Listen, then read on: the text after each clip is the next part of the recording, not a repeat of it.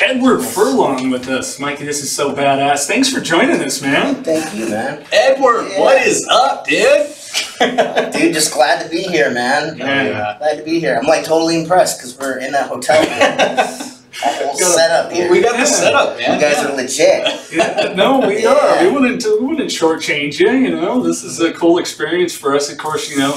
It's like Mike and I were talking, you know, we've gone through, you know, your career of movies and kind of grew up with you at the same time. And so it's kind of a trip too for us to come and talk about, you know, sobriety. I know that there's some of the things I know about your path too. And you guys are both sober, right? Well, yeah, mine was alcohol, so that was what mine was. And Mikey had cocaine usage. I had cocaine. I did. I was in rehab for cocaine and whatnot. So I drink on occasion, but drugs are out. Drugs are out. So sober to be like the definition of it, no, because I'll still have cocktails on the weekend and whatnot. But I was what Jason calls a normie. I can have some and then stop. You know what I mean? Yeah. Dude, that's amazing. That's amazing, dude. Like, Yeah, here I have like one beer now. I'm like, okay, I need a rail. Hey, you know what? That's the weird thing for me is that, you know, my sides, it differed. You know, it was more on my dad's side. It was, you know, not that alcohol is clearly a drug, but it would, you know, classified differently. You know, they were more the hardcore drugs, whereas my mom's was the alcohol. And I'm thankful that, you know, I tried a couple of drugs and it was like no take. But then when I went through some crazy trauma, you know, 10, 12 years ago, it was like, it took off. It just, it got worse and worse and worse.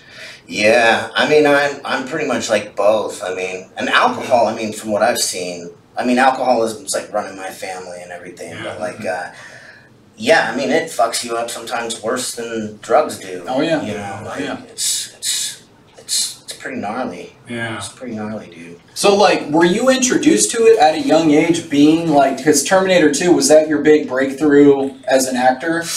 Yeah, I mean, you know, like basically like right at a very young age. Yeah, it's like just one of those stories, dude. Like when I first smoked weed, I was like ready to do everything. You know, like I was like, dude, this is amazing. Like I was like a, you know, I don't know. I felt like an awkward kid, sort of. Sure. You know, felt like I had trouble fitting in, and then I just like found, you know, like this world that I could live in and be the life of the party, and you know, all of that. Yeah. So.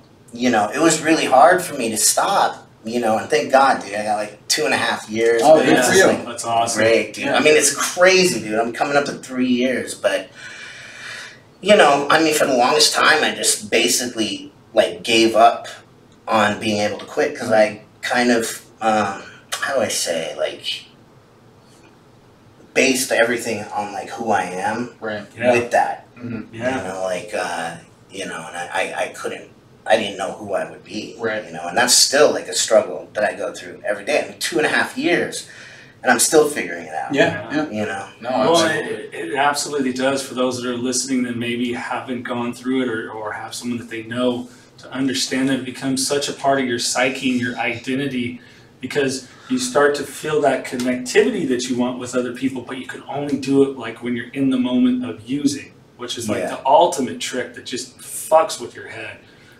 At least I know for me that's what it was. You know, and I still struggle with confidence myself. So it's, you know. Yeah. You say that. It's weird, and you know, that's the thing. Like I think like about quitting is, you know, you really have to want it. And like by the end, I was, you know, addicted to heroin, and you know, I was a slave to it, and basically, you know. The party was gone, and I was like fooling myself, you know what I mean? Like the lifestyle that I was going towards, which was fun in the beginning, was gone, and it had been gone for a long time. It was just like basically a one-track mind, me, myself, and I, and a fucking needle, like every day, you know, and that's all it became, you know, and just, yeah, and it was a while there, I was like, dude, I really want to stop. So it's like when I knew I was going to quit when I quit, you know. Well, that's the thing too. You, like you said, you have to want it, because a lot of people, you know, they'll get cornered or kind of forced into a rehab or something. That's not going to do any good. They have to want to quit in order for it to stick. Yeah. You know what I'm saying? Because like, oh no, I'm doing it because my chick wants me to, or my parents want me to. I don't want to. I feel like I'm fine, but blah, blah, blah. It's like, that's not going to work then. You have to want to get sober, and you have to, you know, want to stay sober in order for it to work. You got to do it for yourself, not for anybody else. Oh, hell yeah. You know what I mean? So. Yeah. It's crazy, dude, because, like, now I'll be, like, on the other side of the situation. It's like, I even have a dear friend of mine that's been struggling with it, and I want to do everything I can to help her, and I just want to, like, you know, I don't know, just, like, slap her and just be like, dude, you know, don't you understand what I'm saying? Yeah. Like, and, no, man. No, it's just, and I've been there. Like, I totally understand. Yeah. Like, I was just, you know, there's nothing you can say or do to force somebody. You can't make somebody do what you want them to do. They have to come to that realization on their own. For sure. Yeah. Yeah, and that reality that there's two things that happen. You either get clean or you die. And that's it, you know? Or you just, even worse, you know what I mean? Like, you don't die. And you're just, like, basically, like, you know, lose your mind or, like, lose everything, you know, realize that your life basically added up to nothing, you know what I mean? And, you know, that just scares me, dude. Like, you know, it's like, I got sober kind of late. I got sober when I was, like, 41 or 40. It's been 2.5 years. But, yeah, I mean, even then, I'm like, damn, dude, so much time lost, you know, doing that. Like, about at what age did you start using anything? Kind of in my 20s. It's like okay. when I started kind of getting into the cocaine, the heroin. Just at a party, offered a line kind of thing, or? Yeah, pretty much, dude. Like, you know, in the Hollywood scene, you know, back then, I mean, even now, but, like, you know, coke was everywhere. Oh, yeah. Yeah. And it's not a It was amazing. It was amazing. Well, it's like nothing goes together like chicks and blood. Like, it was great. It was great times at the time. Yeah, that's one of the funny things. We had Brandon Novak on, and we all joked about it. People like, oh, you must have been miserable. No, at first it was fucking fun. It was awesome at first. Yeah, I wouldn't have been doing it if it wasn't. You know what I mean? Like, yeah, dude. I said the same shit, dude. When I went into rehab, they were like, okay, now what are you running from? What was your struggles? And I'm like, nothing. Have you ever done coke? It's a fucking blast. Like, I had a good time on it, you know, because in rehab, like Brandon said, my worst day sober is still better than my best day high. And he's like, that's complete bullshit. I've had plenty of good times high. Yeah. But you're fucking, ultimately, you're killing yourself, and it becomes very much a falsehood. Yeah, and like you said, the party's over. You know yeah. what I mean? Well, eventually it was like, you know, I mean, yeah, it started out with, like, you know, like going out and coke and pussy and all of it, you know what I mean? And then eventually, like, the pussy started getting edged out, and it just became more and more about the blow. And it's just like, that's, I mean, it just, the party was gone, dude. Like, it wasn't about that anymore. And you know that, you know what I mean? Like, I'm sure that, I mean, I've met people that can do that, and they're just, like, fine. Yeah. But, like, you know, if you're, like, someone who, you know, is obsessing more on actually getting high than you are on actually being around people. Right. It's like, you know, that's when you have a problem. No, yeah, for sure. It's like the main focus is just finding another bag, you know, as opposed to getting shit done. Because I have friends myself that have been doing it since longer than I can remember and still do it and have a fucking great job. You know, they do it recreationally and whatnot, and they're just, I don't get it. I don't understand. It sounds like it's fucking miserable. I only did it once, and my heart was like, you gotta level it out with some Jameson or something. I'm pretty sure I did that too.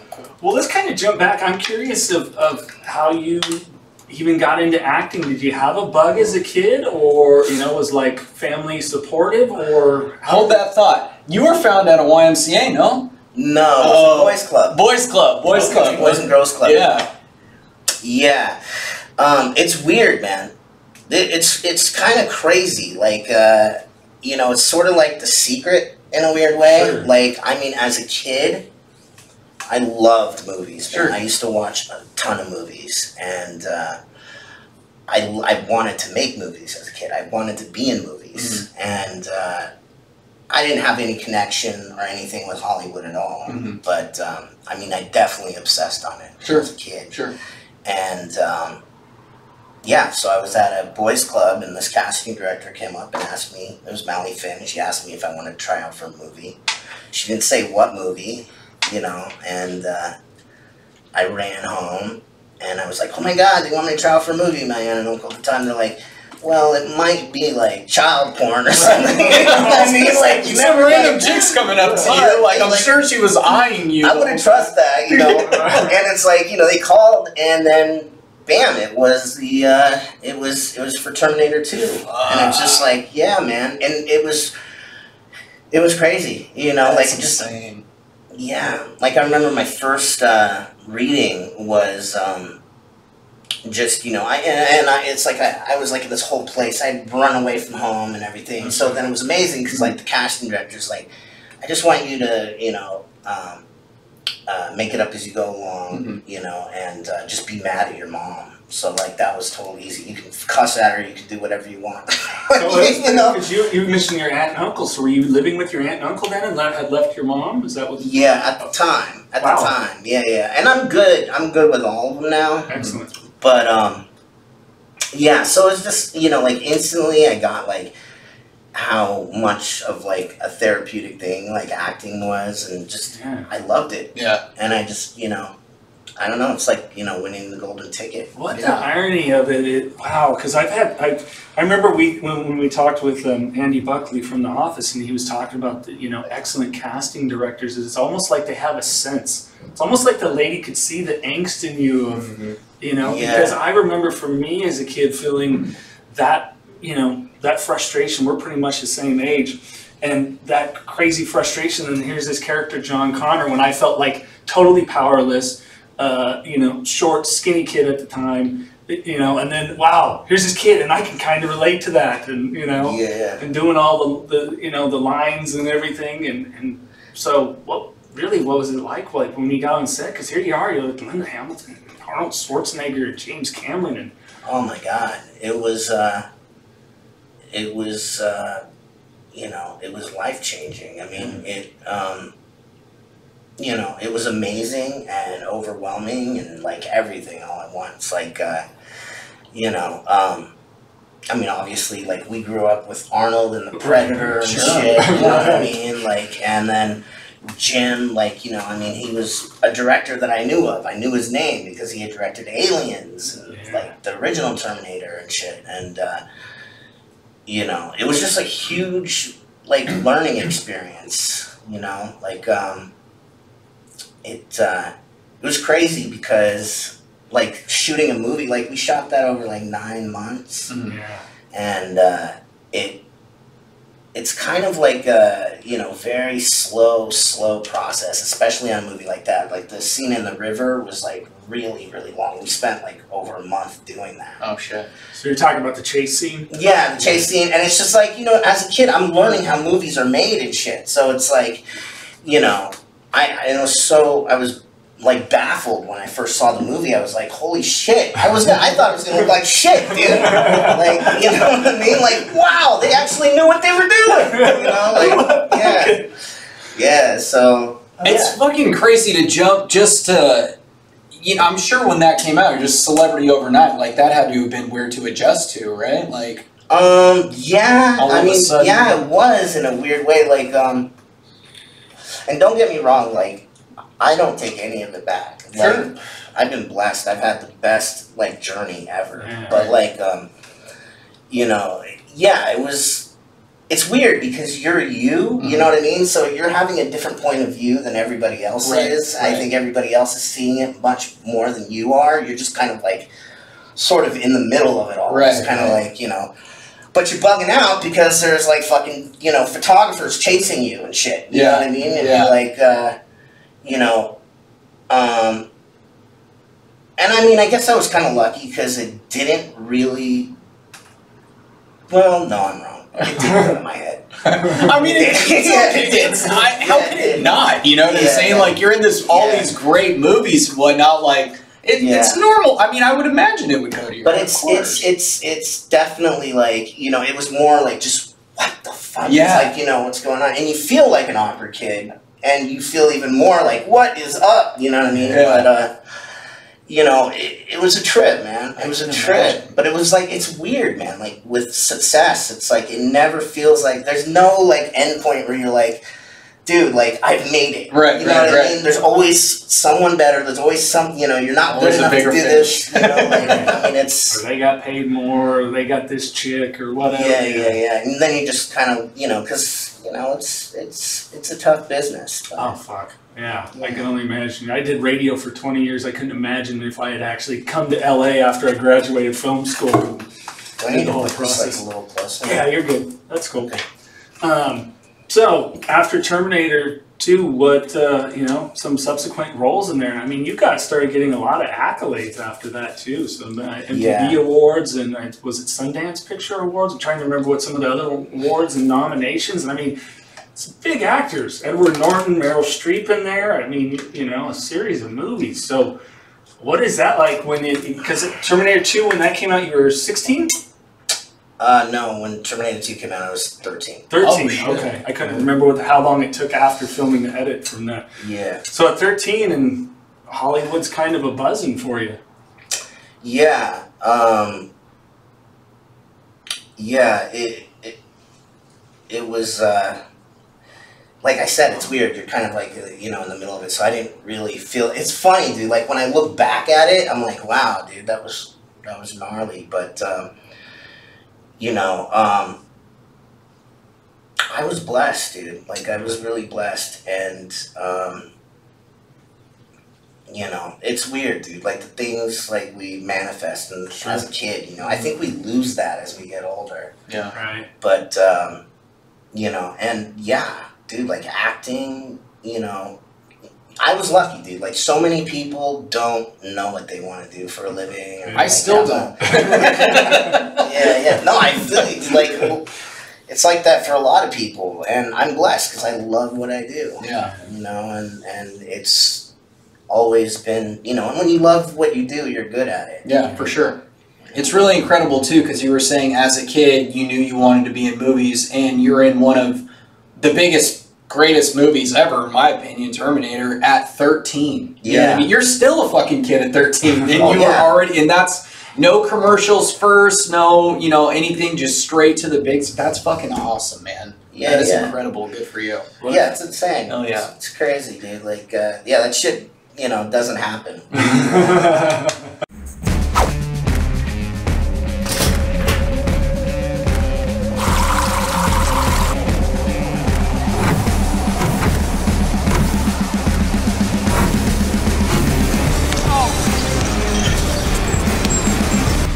5150 Apparel. Lifestyle with a purpose. I do have a question for you, though. So, American History X, fantastic movie. Did you, after that came out, did you get any kind of weird stuff from fans? Like, you're acting, obviously, but, like, did you get some people that were like... Yeah, you know what man. I mean? Yeah. Okay. Like,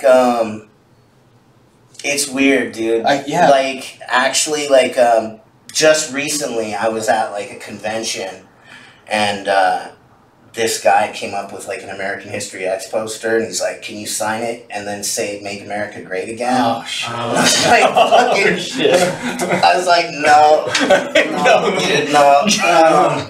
But, yeah, it's weird. Like, a lot of, like, you know, like, white supremacists love that movie. You know what I mean? And for whatever reason, I guess they don't get to the end of the movie. I was going to say, you got to watch the whole movie. Yeah. Exactly. But, yeah, it's weird. When that movie came out, like, you know, it was very ballsy. Like, no one had ever, you know, done anything like that. So we were all kind of tripping out. Like, I mean, when we were making that movie and, you know, Norton's, like, saying the shit he's saying, it was just like we're all sitting there going, like...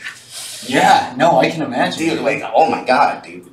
We're gonna get shot. Yeah. Like, you know, like, fuck, man. Make sure the set is closed about 1.5 miles away so no one can see us, please. You know what I mean? All the trees. Yeah, dude, all of that, but... Oh my god, no, it's amazing. I'm so proud of it, man, because, like, dude, people, you know...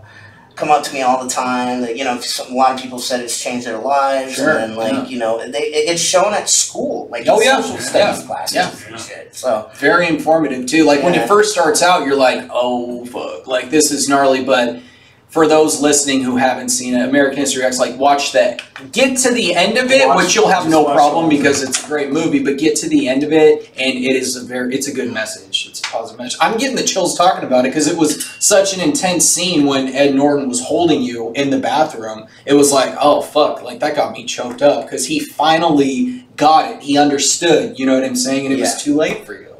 Yeah, he's so amazing in that, dude. Gosh, you guys all were. So everybody in that movie killed it. Even what's that big guy's name? He plays Tuna. Ethan Suplee. Yeah, he was great in it too. You know what I mean? Like it was very. What was the process of it? Because you're very, of course, because it's a character, people. So those that don't understand that, what kind of process do you go through to get into that kind of mindset? Because being that it's not of your nature at all, you're nothing like that.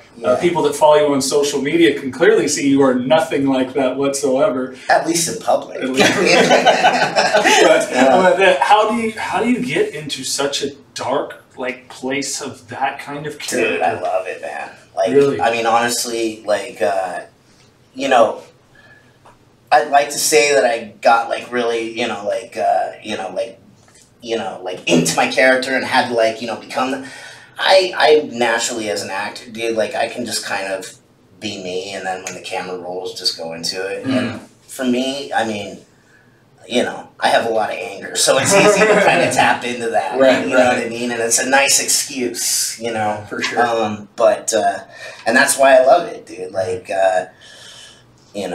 it's for me, it's sort of like I said, like therapeutic, just to kind of do it. And like I said, there's a lot of things that you're doing on it, and we're just like, I don't know, dude. I don't know. But like, I think it's important to, know. I mean, for me, as an actor, I feel completely separate from the character because I know that I'm playing a character, you know what I mean? And, it could be whatever. I mean, I could be saying racist shit, but I could be thinking about, like, my anger towards my dad or something. Right. You know what I mean? Like, it's more the subtext of what you're saying as opposed to the actual verbiage. Yeah. But, I mean, dude, like, Norton was, like, he was amazing, dude. I mean, he was on point the whole time, and he was very professional, and, there were some pretty fucking intense scenes. Was he more of a method actor, kind of stayed to character a little bit, not so much of a shut-off kind of guy like yourself? Or no? Not really. I didn't see too much, like, method acting or anything like that. Yeah. Who would be method? That's like Heath Ledger. No, that's like Jim Daniel Carrey. Day-Lewis. Daniel Day-Lewis is crazy. He only takes so many roles, and when he's Abe Lincoln, hi, I'm Abraham Lincoln. Jim Carrey when he was Andy Kaufman, and he'd walk around set as the Tony Clifton character, and he'd walk around and and he would be that way, and people had to call him Andy on set. It's like See, I would go crazy. Right. I think if I had to do that, like I would go crazy. I couldn't do that because I don't know, that would fuck me up. Yeah, I have to go home, take off my clothes, jerk off his head. Jerk off his head. Tomorrow I'll go back to being Daniel Vineyard. Let me just sit here in peace and punch the clown by myself and punching the clown. Don't steal my clown punch. You taught me that. That's forever my psyche now. Punching the clown. Shit. So what were your really cool on-set kind of memories of stuff? I mean, everyone from from Arnold to Edward Norton or whoever. I mean, you got so many again. Like Meryl Streep's in there, and these encounters with people, and through different points in your life too. That I would assume because you were growing up on set that some of these people maybe like a mentor that were something positive. Jeff Bridges. I worked with him. Back in the day, like he was like my second movie, and Jeff was a mentor. Dude. Like working with him. you know, it was amazing. Like, you know, and he's so friendly. He's such a good guy, you know, and you know, I didn't have, like, as a kid, like, so many male role models, you know what I mean? But, like, I looked up to Jeff, and I learned a lot. Yeah. You know, like, I remember, like, when I was working with him, he constantly, when we're not doing it, when we're, like, in between takes, he'd be like, okay, just don't do anything. You know what I mean? And, like, it could piss you off, but he's right. You know what I mean? Like, and he meant well. Like, you know, and it's like, yeah, dude, like, I learned so much. He's so good. He's so, like, natural, dude. Like, he's so relaxed when he does it. And, you know, and then just from then on, dude, like, I've had amazing times for different reasons on a bunch of shit, even on the crappy movies, you know, like, one of the crappy, well, I shouldn't say that. It might be one of them I like, though. Oh, no, you know what, I did this movie called Knights of the Quest. Okay. A long time ago, and I don't even know really what happened with it. I don't even know if it came out here, and it was, like, supposed to be this international movie or whatever, but, you know, like, basically what it comes down to is I, like, lived in Italy for 6 months, and that was amazing. Like, that was, you know, and that was, like, when I was in my 20s, and, yeah. Are you the Edward from the America? Yeah. Hey, it's the universal language, man. That's right. That's right. Oh, shit. What was I going to ask about? I just had a brain fart. I got a reset. Somebody rewind. Oh, that's what I was going to ask. So, what was it like when one of the movies that ended up becoming a cult classic, that initially wasn't, though, Detroit Rock City, I stole all your one-liners. I don't know how many times I've told people, like they say in the tampon biz, I'll see you next period. Yeah. So what was that process like? Because I know that Gene Simmons was kind of hands-on in the production, too. Obviously, you had the scenes with Shannon Tweed, fucker. Yeah, I know, right? Damn, dude. Shannon Tweed. Bitch. But that had to have been a pretty cool and fun one to do. Yeah, dude. Like, it was amazing. I Like, don't think I could have done it. Dude, I remember, like, oh my god, dude. Yeah. I know. And she almost, like, wanted to, you know, she wanted to, like, leave Gene. I was like, no, Shannon. No. I'm not going to break up this beautiful family. Yeah. That's fucking dumb. She's like, my marriage will never be the same. Oh, shit. But, I fucking love it. Oh, my God. I fucking love it. Yeah, but, dude, the first fucking person that I got a call from for that movie was Gene. No shit. Yeah, dude. So how did that go? Wait, I have to ask, did he do the standard, Edward, this is Gene Simmons from Kiss? Yes. See? Yes. I knew it. Okay. Yeah. My friend Tim and I, we just like coming home, and, you know, I had an answering machine at the time. That's like something you'd play messages on. What the fuck is that? For our younger audience. So I'm walking around the house and I'm playing, like, my messages. My friend Tim's with me, and then he comes running in the room and he's like, dude, Gene Simmons just left a message on your phone, man. Like, he just called you. And I was like, really? And I mean, like, I was a Kiss fan, but I wasn't, like, super, like, he really is. Sure. Dude. Like, and, yeah, he was like, he was like, hey, this is Gene Simmons from Kiss, and I'd like you to come to my birthday party. I want to, you know, pitch a movie to you, and, like, all that shit. So it was on, dude. It was crazy. So I met him at his birthday party, and, yeah. Where was it at? You did it at his house? It was somewhere, it was like some bar in Beverly Hills or something. And, yeah, dude. That's fucking He sick. was balling, dude. I'll tell you that much. Oh, He was balling. I bet. Yeah. I mean, that band's generated so much fucking money. I know, because I'm a big Kiss nerd. I saw them like 12 times in 24 months. And Yeah. It's on my bucket list to see Kiss. I have yet to do it. Oh, dude, it's on my amazing. bucket list. Are they done? No, they postponed because of COVID. Yeah. I saw the last tour. Did you go on that? Yeah. Did you? Yeah, I was supposed to go, and my daughter got sick, and I was like, son of a bitch. And then my daughter got really into Tool, so I took my kids for Christmas last year to see Tool, and she's like, my God. Dad, If we could have seen Kiss as well, I'm like, yeah, we could have seen Kiss as well. But I get tickets for Motley Crue. That's my favorite band, so we'll figure it out. But I heard Tool was amazing. Oh, phenomenal live. Yeah. Phenomenal Fuck, live. man. But, that's the one I want to see. Yeah. Tool. Well, I mean, okay, being that it was in the soundtrack, you have seen GNR live, right? See, what? Guns N' Roses. No, no, You never saw Guns N' Roses? I want to. No. All-time favorite band, Guns N' Roses for me. All-time Really? favorite. Yeah. Really? Oh my god. Yeah, dude, I want to, and they've been touring, and like they were gonna. I'm gonna try to go see them. Yeah, for dude. sure. I saw Guns N' Roses in, I think it was 07. So Axl was there, but it was even after Buckethead. I couldn't tell you anybody. Dizzy Reed was still on the keyboards, but everybody else. I think DJ Ashpaw was playing guitar by then.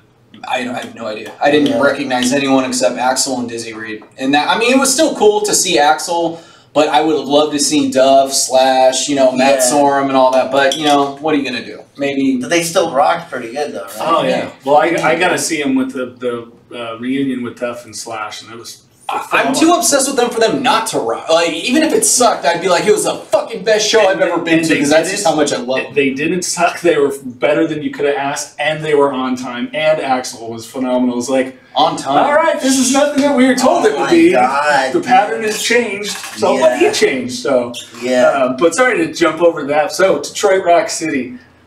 Some of the great moments from that, because it had to be just kind of a cool adventure. I mean, beyond the Shannon Tweed thing, fucker. Yeah. It was, dude. Like, yeah, man. We got to literally, like, we flew in a Kiss jet, the Kiss jet, which was awesome. Shit. We got to, like, basically go backstage and hang out with Kiss, have dinner with Kiss. It's like, it was pretty awesome, dude. Did you guys all bond, you and the other three guys that played with you in the movie, did you guys all bond pretty well offset as well? Because it looked like you did during the movie. Yeah. And Jimmy DeBello is like still one of my good friends. Oh, cool. Yeah, That's awesome. That's awesome. Jimmy was Trip? Yeah, he was Trip. He was fucking hilarious. Spilled the bong water on the bed. Yeah. Dude, throughout that whole movie, it's funny, because like one of the biggest things that I remember is we had Ocarina of Time, like the Zelda game. Yeah. And like, me and Jimmy were just playing the fuck out of it. So we'd literally be up all night playing Zelda, and then, getting to work with like 3 hours sleep. Which would fit the characters pretty well, I would think. Yeah. Are you big on like the rehearsal process? And to me, it seemed also Detroit Rock City probably had some room for improv as well, or were they pretty well stuck on the lines, and this is how it is, this is how we want you guys to go about it? It was pretty, there really wasn't much improv. I mean, everything was on the script. Yeah. I would imagine Gene Simmons being, read the script, go by the script. Well, he was more a producer, he wasn't a director. Well, he was hands-on, no? Wouldn't he not? Well, he wasn't there the whole time. Oh, okay. He was like touring with Kiss. Sure. Okay. Right. Now, Eddie, when you make out with my wife, use tongue. Did he not want to be there for Dude, I saw him at the show, and he's like, literally, because we went back there for the photo op and everything, and he was like, yeah, this guy made out with my wife. So I still remember that. Little does he know, man. You almost came in between the two of them. Little does he know. So beyond, the initial kind of manifesting things, it's interesting you brought up The Secret, because I'm listening to it on audiobook, and it's all about manifestation. Yeah. Was there any other roles that kind of came about? Because I was afraid when you're going to talk about a role that you didn't like so much, because I actually really liked the Crow movie. Yeah. And because I love that whole story from the initial of the comic book and what it was. And kind of tell me how that one came about, because, kind of another reimagining of the Crow presence, Because people have this perception that have never seen the Crow, or that have only seen one of them. Well, the Crow was Brandon Lee. No. The Crow was the Crow. Brandon Lee was his character. And then the next movie, he was his character. Is that how it is in the comics? I only ever read some of the initial ones. My understanding is it stayed with Draven. So, okay. But I'm just curious what it was like for you to kind of step into a sequel of a movie that, had an iconic individual, but you weren't playing the same character. It was a totally different character altogether. Yeah. It was fun, dude. you know, obviously, like, you know, you can't really fuck with Brandon Lee, you know what I mean? Sure. So it's like, I looked at it as a completely different thing, obviously. But, yeah, it was fun. It was fun. Funny story, actually. This is a drunken story. I feel so bad even today, but like we were supposed to start shooting, and I think we were like a month out or something. And I'm still friends with this guy. He's one of my best friends, Mike, but he was kind of my roommate at the time, and I was really drunk. And I tried to stab him with a butter knife, and I like jumped off my couch, and I'm like, ah! And then all he did was back up, and then I fell down on the floor, and then like broke my wrist. Oh shit! So I had to tell them like, okay guys, I'm sorry, you might have to fire me. Like, I broke my wrist. You know, like, how did you break your wrist? Car crashed into me. Like, you know, and then I fell down the steps. And. Yeah, so, I mean, they pushed it back, and, you know, I mean, David Boreanaz was great. I loved working with him. You know, it was good, man. It was good. Yeah. It's good. It was fun, dude. Like, I mean, honestly, like, it was kind of fun to be, like, sort of an action hero. Yeah. You know, kind of guy. And then you feel badass when the crow lands on your shoulder. Yeah, how the hell do they do that? They have a trainer and like a fucking little nougat that dude, it's fucking gnarly, dude. Like, first of all, like, you know, just trying to pretend, like, dude, you know, have the cool guy thing going on, sure. And this crow's like, that's your fucking head, you know what I mean? Like, it's crazy, but yeah, you know, they put like this little kind of like food or whatever, and they just have it trained. It's amazing, dude. The thing just kind of like, and, you know, they let me practice with it a little bit. Right. You know, still, you're just like, you know. I couldn't imagine staying in mode. Staying in mode? No, it's like, you know, it's like fucking thing, like, a wing hits your head, and you gotta continue to look menacing and shit. It's like, oh my god. But it's tight, dude. Like, I was impressed. Those things are smart. Yeah. They're really smart. Yeah. I couldn't keep my composure. Be like, twitching out when it's coming near me. Like, it's good. We got the shot. Yeah, Mikey, stop talking though. Read the lines. Okay. The wind picks up, and you don't want to leave the house. So, yeah. You know, but okay. Dude, did you guys see that video? It was like on YouTube, where there's like a crow, and it's like literally like egging on these two cats, and it's like trying to get them to fight. And then literally gets the cats to fight, and then like literally the crow's just like jumping around watching this shit, and they fall off a roof and shit, and they're going at it, and the crow's just like that's the first thing I'm doing when this is done. And he's like literally he's going behind one cat, and then he flies to the other one. He's like trying to get them together, and he's like, dude, it's antagonizing son of a bitch. They are smart, dude. They're just like, I'm gonna get you little bitches to fight. Think you can get up and knock my nest down? You hold the fuck on, right? So you're going through this series of movies. When's the point that you just realized that, hey, this is the rock bottom? This is enough. Were you starting not to get work, or having trouble on set with work, or was it kind of like work and everything else didn't matter anymore? Well, I gotta tell you, like, for the most part, you know, I've had my few hiccups here and there, but for the most part, I've been sober at work. Like, you know, even when I was fucked up. If I had to clean up before work, I would do it, you know, but, so, I mean, honestly, like, yeah, my career was getting affected, but that wasn't even enough. Sure. You know, like, I think, like, the biggest, you know, kind of thing that I took everything for granted, kind of. Like, I stopped realizing how lucky I was. And I just was willing to let it all go. And I didn't care. Like, I just didn't care. And, like, it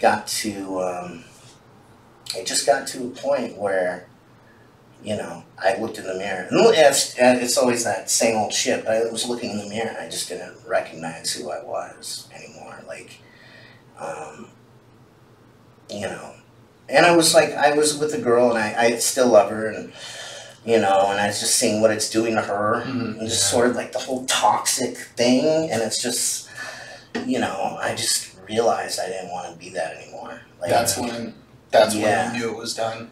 Yeah. Yeah. I mean, it just, you know, I got some crazy shit happened in like my life, and you know, for good reasons. I did sort of feel sorry for myself for a while, and you know, I was like, you know, because I actually had bouts of heroin addiction. Like, I went through it, and then I stopped, and then I do a little coke and whatever. But it's like heroin really drags me down. So then when I was like kind of in this really bad place, I was just like, fuck it, dude, I'm gonna shoot up heroin again and give up.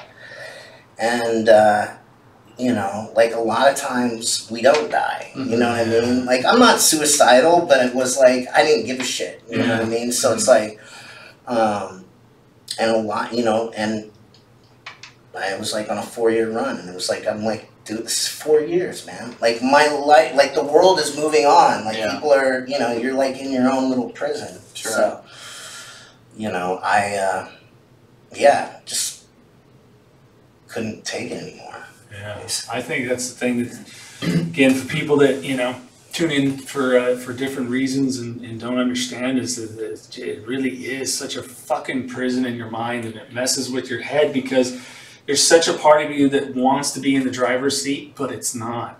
Yeah. And that addiction is, and it's just such a fucked feeling. Dude, it's, you know, yeah, I don't even know. I'm trying to figure out a way to kind of describe it. It's, yeah, you've definitely like lost control, and you know, it's like a vicious cycle. You know what I mean? Like, the more like you do this shit, the worse it's gonna get. The more you're gonna feel sorry for yourself. You know, you have to, you know. I mean, and it all like stems from like deeper kind of issues. Like, you know, I suffer from depression personally, you know, and you know, that just it just exacerbates it. So it's like, you know, you have to get to this point where you're just like, you know what? Because we all naturally want to be like, I know what's up, dude. I don't need to be told what to do or whatever. But you have to get to a point, because we are. You know, we are like a flock of birds, dude. We need each other. And it's like, you know, it's like you have to get to the point where you're just like, I need to take direction. I need to, like, you know, I don't know what's up right now, and I need help, you know, and that's a fucking hard thing to do. And I relate, because for me, my recognition of it came after my divorce to my kid's mom, and you know, I blamed that marriage and stuff, and then realizing now where I'm at in life, it's like, it's all the fucked up shit that happened to me when I was a little kid that led me to the kind of relationships that I sought out, and probably, you know, kind of the same for her, and a lot of her, whatever her trauma was, and we just bonded with that fucking trauma, and we were like a supernova. Like, when things were good, it was fiery passion, but when things were bad, it was a fucking explosion of dynamite, you know? Exactly. And same thing, man. Like, relationships, everything, you know, my ex-wife, dude, it's just, you know, and yeah, you're like the biggest part of it, you know what I mean? And it's not, the drugs are a symptom, but it's your fucking thinking that is what, you know, gets you into trouble. And it's also like your mind is going to tell you that, you know,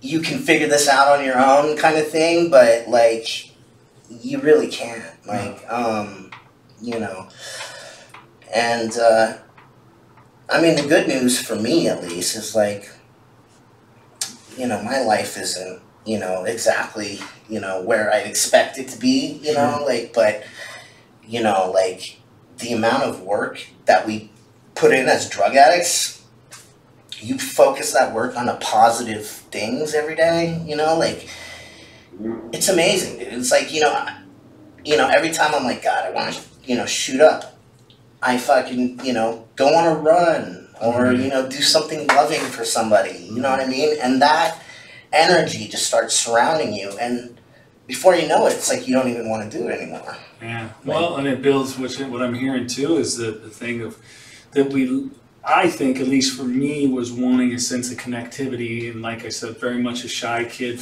awkward kid. Only time I felt comfortable when I was being a goofball or doing a goofball voice or whatever it was, or so I was in wanting that connectivity, and then, you know, it started out that way, and it was a good time, but then it got so far away from it that I lost that ability to identify those positive things, those acts of kindnesses, what's the term that Lamar Odom shared about Kobe Bryant? Selfishly unselfish.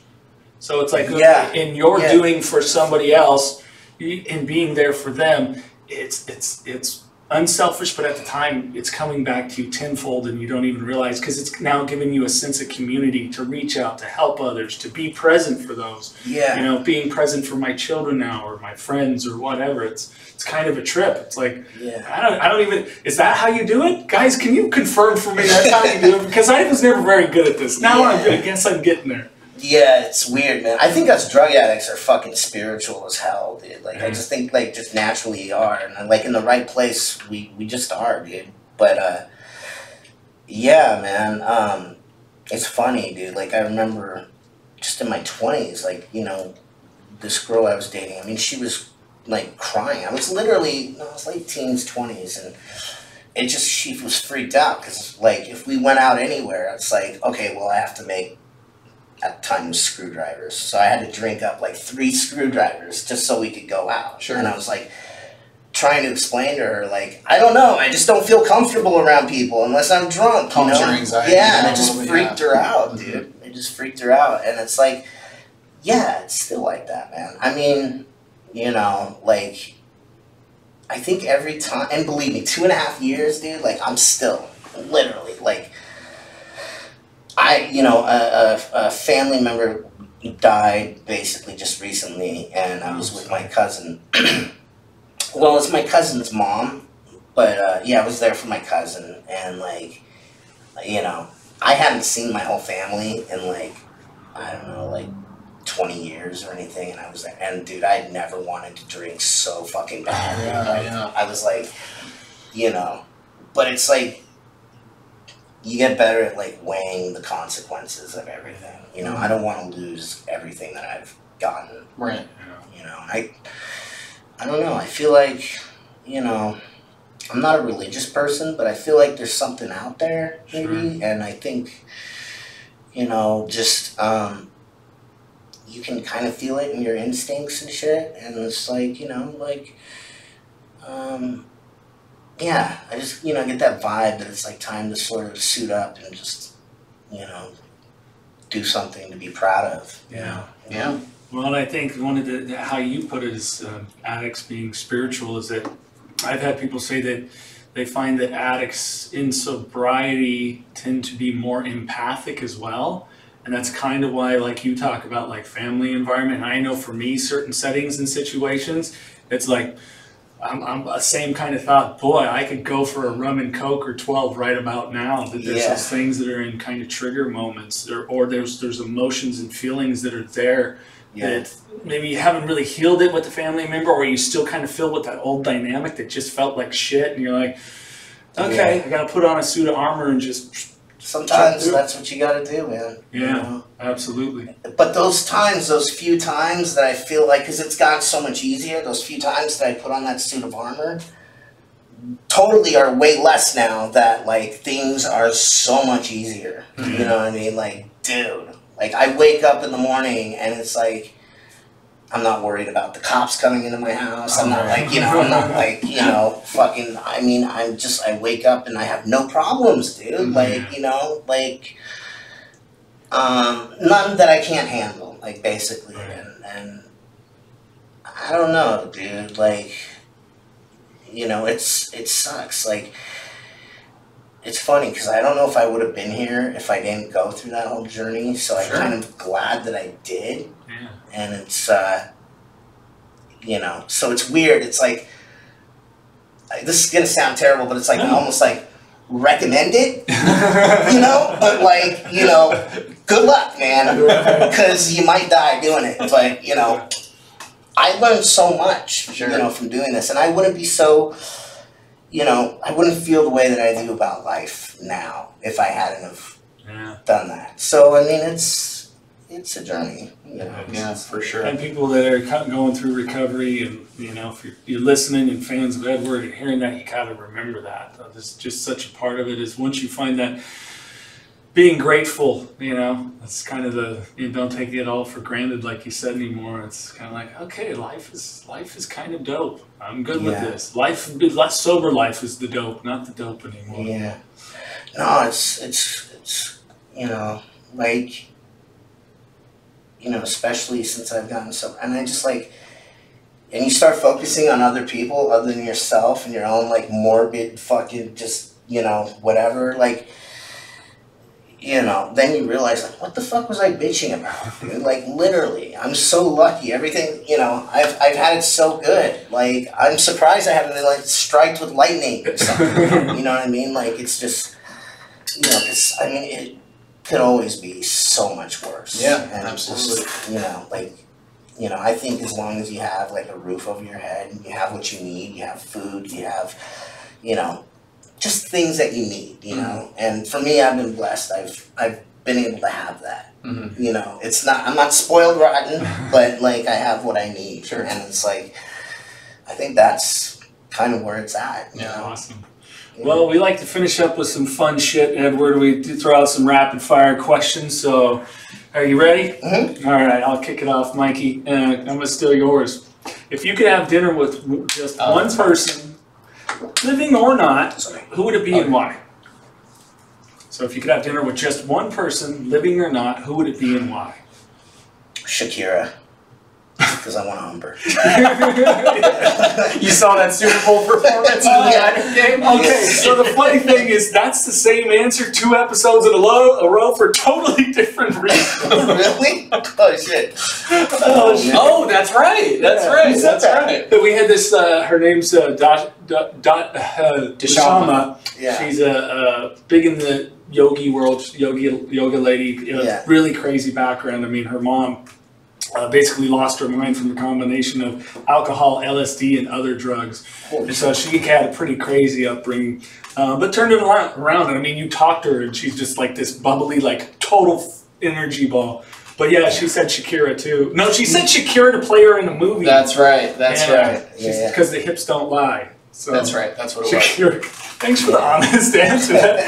You know, we had. Hey, that's what we want on here. Knocking Doorz Down. Honesty. You know what I mean? We got everything from God to their grandma. I like it. One guy's like, "Fuck God, I want Shakira, dude. Come on." Like, I kind of like to get laid. That's what. Hell yeah. Oh shit. Okay, I got one, and I was curious. I just want to know, what is the craziest thing a fan has done? Like, have they stalked you, gotten tattoos of your face on them, anything like that? What's the gnarliest fan story? Oh shit.